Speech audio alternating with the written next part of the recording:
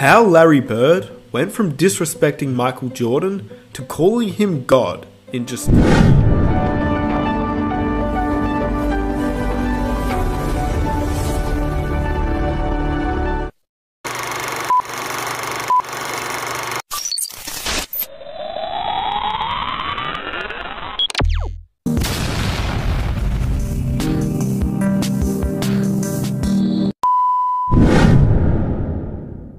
Hindi ka pa nakakapag-subscribe sa aking channel, huwag mong kalimutang pindutin ang subscribe button, pati na rin ang tiny bell para updated ka sa mga bagong kaganapan. Larry Bird went from disrespecting Michael Jordan to calling him God in just 2 years. As we all know, Larry Bird is one of the most savage players in NBA history.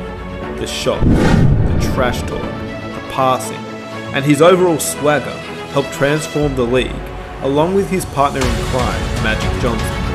So this story looks at how Larry Bird went from disrespecting MJ to calling him a god in just 2 years.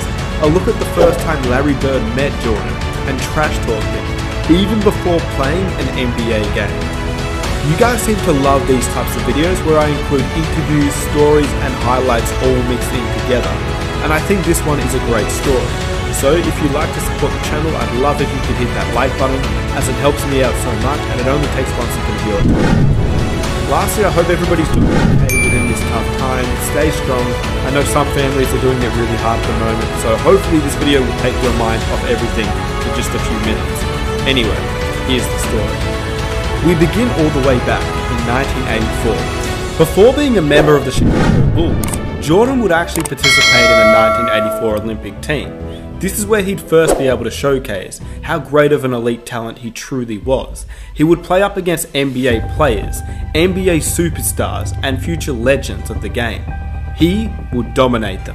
At that time, Larry Bird was coming off an MVP season during the 1983-84 season with averages of 24 points, 10 rebounds, 6.5 assists, and nearly 2 steals per game. He, along with Magic Johnson, were the stars of the league.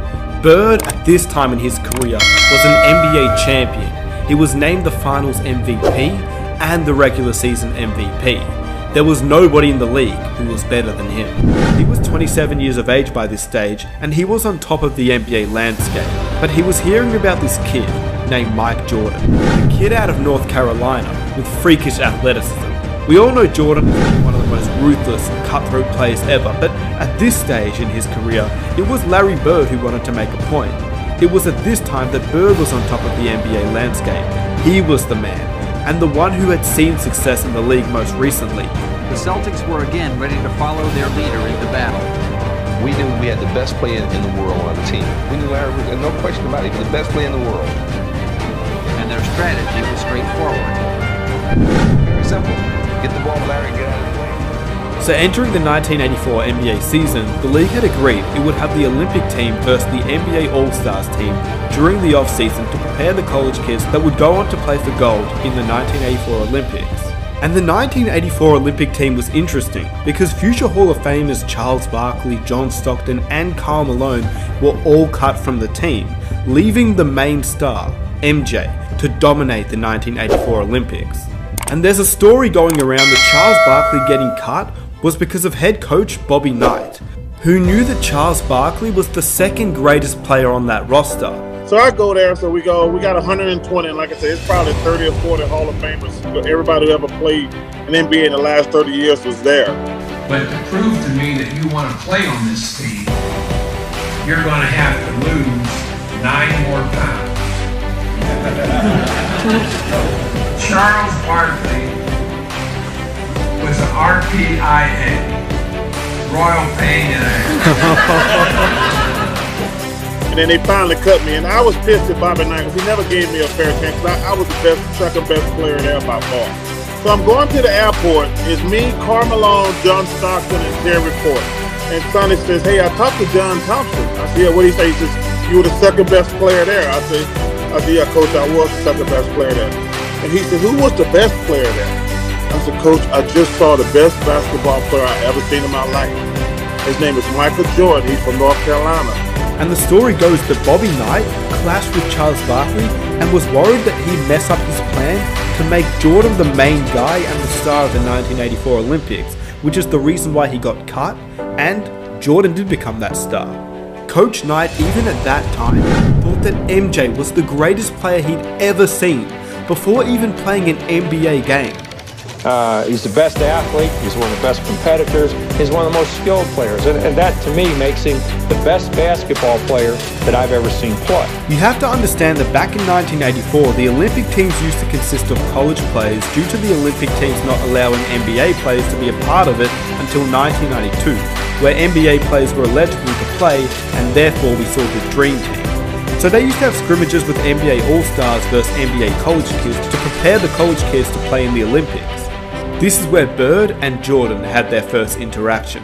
Bird had heard of a kid named Mike Jordan, but didn't truly know how good he was, well, until this night. Beyond an acute awareness of his own commercial potential, Bird waged psychological warfare at the drop of a ball. The '84 Olympic team was playing an exhibition game against a bunch of pros, including Larry Bird, and they were in the warm-ups. And a ball bounced down from the college end court to the pro end. And Michael Jordan went down to chase it. The ball happened to be picked up by Larry Bird. And Michael went up a few feet away from Larry Bird and held out his hands. And Bird took the ball and fired it back down the court over Jordan's head. As if to say, you're not only not getting this ball, I don't give a damn who you are. Larry Bird knows exactly who this guy is and what's going to happen in the next few years, and he wants to get every edge he can get right now. Knowing Jordan, this would have fueled him.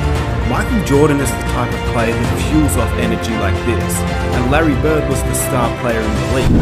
Nothing was more exciting than a Bird vs Jordan face-off, before even playing in an NBA game. Live from the Hoosier Dome in Indianapolis, Indiana, it's the Olympic basketball team versus the NBA Stars. Let's take a look at these starting lineups out here now. Bobby's been changing around. You see Jordan, Tisdale, Perkins, Robertson, and Fleming. One change from what he did there in the second half yesterday. And for the NBA All-Stars, Aguirre, Bird, Parrish, Thomas, and Paxson. Not a bad lineup for any NBA team. These weren't just any NBA players that 1984 Olympic team was playing up against. These teams had players like Magic Johnson, Larry Bird, Kevin McHale, Isaiah Thomas, James Worthy, Clyde Drexler, and many others. These were the best players in the league, but it was Michael Jordan who was the one that showed out, even before he'd entered the league, and this is when Larry Bird first took notice about how great Jordan would eventually become. Good feedback. Michael Jordan with that incredible first step. Michael Jordan on three! Really handling pressure pretty well. There's Michael Jordan's shot. Now they got Alfred in there. Alfred back in there. That's the ball game. Pete, this is kind of shocking to me. Well, the way they did it, it was to me too, because I didn't expect them to play this well after that game yesterday. Michael Jordan did lead the team to 17 points per game, and Bobby Knight coached the team to an 8-0 record and another Olympic gold medal. But overall, it was their historic exhibition games against NBA All-Stars that were better remembered outside of the actual Olympics. Fast forward to the next season, Bird and Jordan would match up against each other for the first time in their careers. In the NBA, Bird finished with 34 points, 8 rebounds and 5 assists, whilst Jordan in his rookie year finished with 26, 4 and 7. But once again, this is Larry Legend in his prime years, along with the Celtics who were dominant. Bird was still once again the MVP of the league, but the Celtics had lost in the NBA Finals to the Lakers, and Bird could see Jordan quickly becoming dominant in the league, with 28 points per game, an average in his rookie year which has never been replicated. By Jordan's second season, he had broken his foot, allowing him to miss majority of the season, but this was actually one of the most important seasons for the Bird and Jordan rivalry. We know what happened next in the 1986 playoffs. We've all seen it. This was the series where Jordan became what Larry Bird would call that was God disguised as Michael Jordan. God disguised as Michael Jordan. And the rest is history. Larry Bird and Jordan played against each other for 28 games during the regular season. Larry Bird won 17 of those games and Jordan only won 11, but you can't really compare the two players. They both play exceptionally well against each other, Jordan averaging 3.5 points per game, 6 rebounds and 6 assists, whilst Larry Bird would average 27 points, 8.5 rebounds and 6.5 assists. They would meet twice in the playoffs, and the Chicago Bulls got swept each time. despite Jordan obliterating the Boston Celtics. But as we all know, we can't compare them, because obviously Larry Bird was getting older and he phased out basically after the 1988 season where he started to have back issues. Jordan started to dominate the league during that time. And obviously Larry Bird was surrounded by excellent teammates and he won rings. Jordan came into a bottom rebuilding franchise that hadn't won, so the two were in completely different situations. And yes, Bird won more, but it's unfair to rank them at this point in their respective careers. This video was to show the level of respect that arguably the greatest player at the time had for this sophomore kid, just making his way through the league. Larry Bird went from trash-talking Jordan during the 1984 Olympics to calling him God, disguised as Michael Jordan, and the best player he'd ever seen. Nobody like him. Point blank. I've never seen nobody play like he plays, and you can include all of them. The type of player can go to another level anytime he wants to. He's probably the greatest player in the game right now. And this was all in just the span of 2 years. To put that into perspective, imagine LeBron James trash talking some college kid now, and then 2 years later, he's calling him the greatest player that he's ever seen in just his sophomore season. Not to mention, after missing majority of the year with a broken foot. If that doesn't scream out GOAT, I don't know what does. And I hope you guys enjoyed the video. Let me know what you think about this trash talking story, Larry Bird vs MJ. You guys seem to love these types of videos where I include interview stories and highlights, so I think this one was a great story and hopefully you guys enjoyed it. If you're new around here, be sure to hit that subscribe button for NBA content every single week, and I'd really appreciate if you guys could hit that like button. It takes 1 second of your time and it helps the channel grow so much. With that said, I'll catch you guys in my next video. I am out. Peace. I wish you a lot of luck, and I think you had a very wonderful career, even though you probably ruined a lot of my successful games against the Guardians. I just wait till it. You waiting on the double team. Why? She played aggressive, that come help you. Fucking hard, you waiting all day for. You make what you make You know what? I got to skin to you all day. That's my fault. My fault, man. Hey, try not to be dog food tonight, dog. For one time, come out ready to play. You know what I mean?